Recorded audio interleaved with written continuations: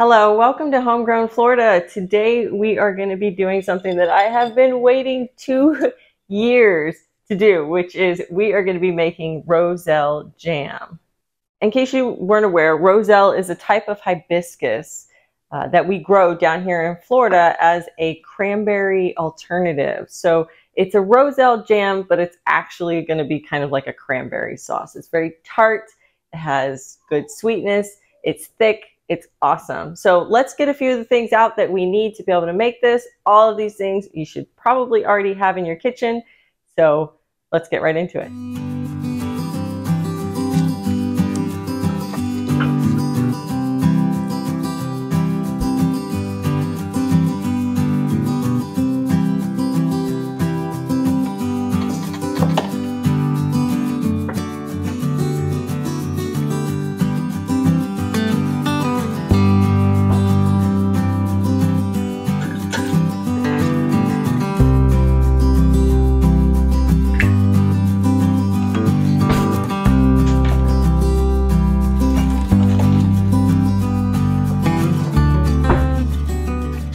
Roselle jam just has a few ingredients, first being the Roselle flowers. Next, you're going to need some type of citrus, like an orange or a tangerine or something like that. And then a sweetener of your choice, whether that's maple syrup, sugar, or honey. All of them will work.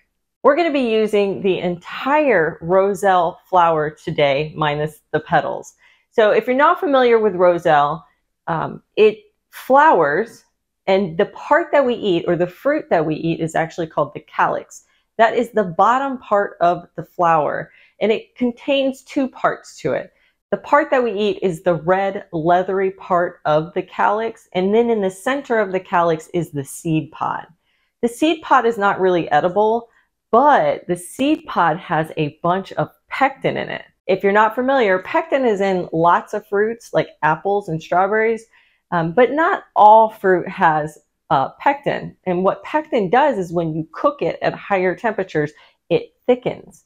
So instead of having this soupy, watery syrup, basically, you instead will have a nice, thick sauce. And pectin is what does that. So we're going to be using the entire part of the flour today. I'm going to be boiling the seed pods around or inside the calyx as a way to extract the pectin, and then we'll use that water to boil the calyx, the remaining part of the red leathery calyx, in to make our cranberry sauce. So all we have to do is add the seed pods to a small pot, and then we're going to cover them with water. All you need is enough water for them to cover the pods.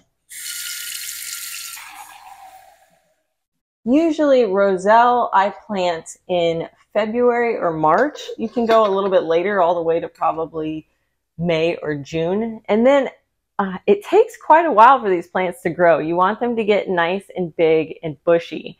And then when the time starts to change and we start getting less daylight hours in fall, it will actually encourage the Roselle to start flowering. And the flowering is what you want, because that's what leads to the fruit.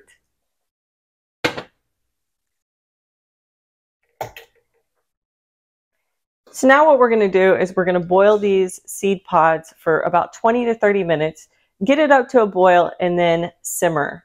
It's best to leave it covered while it's simmering so that way it's not evaporating all the liquid. What we're really looking for with boiling these seed pods is for that pectin in the seed pods to transfer into the water and then use the water in our cranberry sauce. So let's let this simmer for a while. While our seed pods are simmering away, we are going to zest up this orange because we're going to use the zest and the juice.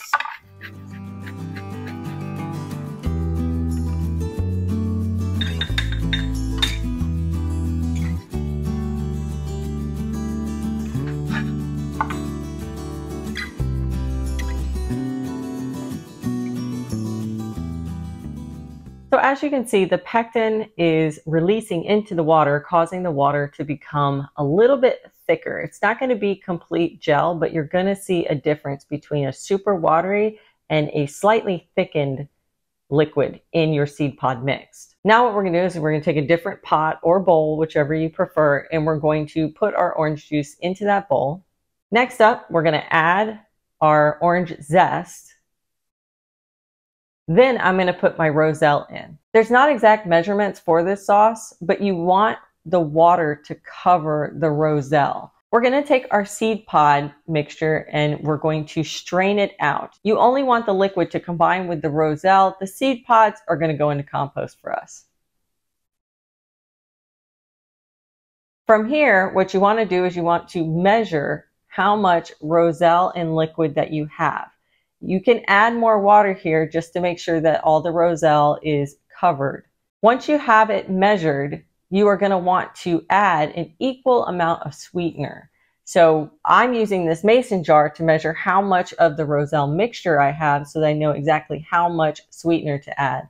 I'm using maple syrup today, but you can also use sugar or honey. Either one would work. Although I think that the sugar would probably give you an even thicker consistency than the maple syrup, which is liquid, or honey, which of course would be liquid as well. Now we're going to get the Roselle jam back onto the stove to simmer for about 20 minutes. You're really going to want to crank up the heat at first so that it really foams up at the top. And that increase in the heat is going to encourage that pectin to thicken. When we do this, we also want to take a small plate and spoon and stick it in the freezer. This is how we're going to test the gelling of our jam. When you've hit about the 15-minute point, you're going to want to start testing the jam's consistency. So we're going to grab our plate and our spoon out of the freezer, and we're going to put just a small amount of the jam onto the plate to see if it starts to gel. The cold temperature of the plate from being in the freezer is what's going to immediately cool down the jam, and that should be able to show you if that jam and that liquid has gotten thicker. And as you can see here, it is kind of beating off rather than just a straight liquid flowing off, which tells me that I've reached a gelling point for this jam. Now that we know that the jam has gelled properly, we're going to put it back in the mason jar and get it in the fridge.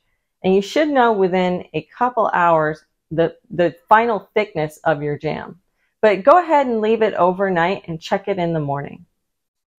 It's been several hours now that I've had the jam in the fridge, so let's test it out. We're going to look at the consistency, but we're also going to compare the flavor to a cranberry sauce that I made and canned last year. Let's do our taste test. So this is last year's cranberry sauce made with real cranberries, and this one is our Roselle gel. So let's take a look at the consistency first. So here's our cranberry sauce from last year that I canned. There's not much left because my husband adores cranberry sauce, but you can see how thick that is. That is whole jam right there. Our Roselle is a little bit thinner than that. As you can see, it breaks apart and there is definitely a liquidiness to it. It's still really thick. If it's not as thick as you would like, you can always add actual commercial pectin, the kind that you buy at the store, the low sugar or the regular sugar even, because it has quite a bit of sugar that we're adding to this. But let's give it a taste. So we're going to start with the Roselle jam.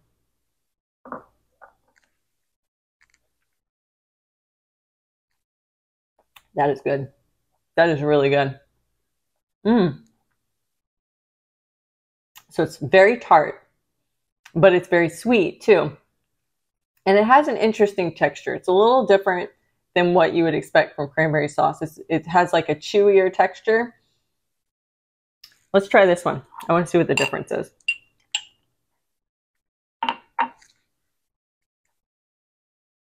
Okay, there is some differences. They're both good. I love cranberry sauce, so they're both good. The cranberry sauce is kind of mushy, which I think is what you expect from a cranberry sauce. It is tart and sweet, but the tartness of the Roselle is much more apparent. It's more dramatic. And the texture is probably the biggest difference between these two. The cranberry sauce is, all I can describe it is like mushy. And the Roselle is like chewy. It has a defined texture. If your family is very much into that canned cranberry gel, you know, kind of pops out as a blob, like a whole blob from the can, they're probably not going to be too thrilled with the Roselle because of the immense amount of texture that it has. But if your family is very much into the whole cranberry sauce, that's really a jam with pieces of cranberry in it, I think that they might not even notice. I think the way that they might notice is probably with how tart it is. It is very tart. And maybe you can offset that with a little bit more sugar if you're not really into tart. I'm really into tart. So for me, I absolutely love it. The other thing I wanted to mention was it tastes different than fresh Roselle. So when I eat Roselle straight off of the plant, it really just tastes like lemon to me. Very much like a citrus, like a lemon and an orange mix, like slightly sweeter lemon. So very tart, very lemony. But here, once mixed with the sugar and cooked with the pectin, it definitely gives off that cranberry vibe. Very much so. So I hope you enjoyed today. Head down to the comments. Let me know what you think. Have you grown Roselle? Have you made Roselle jam? I'd love to hear your recipe.